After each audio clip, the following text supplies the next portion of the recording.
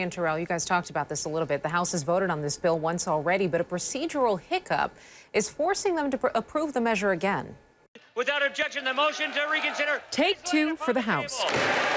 While Republicans prepared to re-vote on the sweeping tax overhaul, an excited House Speaker Paul Ryan made the rounds on morning TV.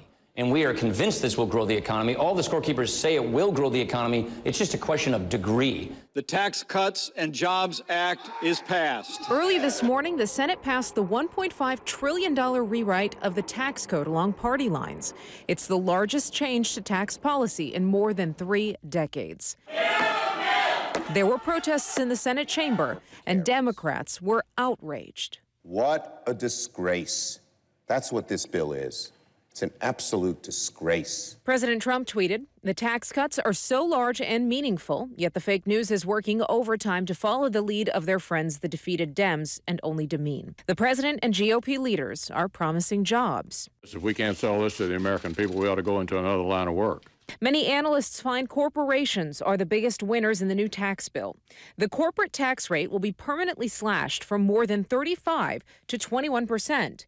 Tax cuts for individuals will expire after 8 years, while the standard deduction and child tax credit will double.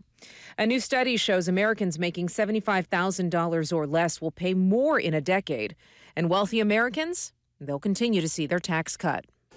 To celebrate his first legislative victory, President Trump plans to invite Republican lawmakers to the White House, and we expect to hear from him after the House votes on the bill. Judy.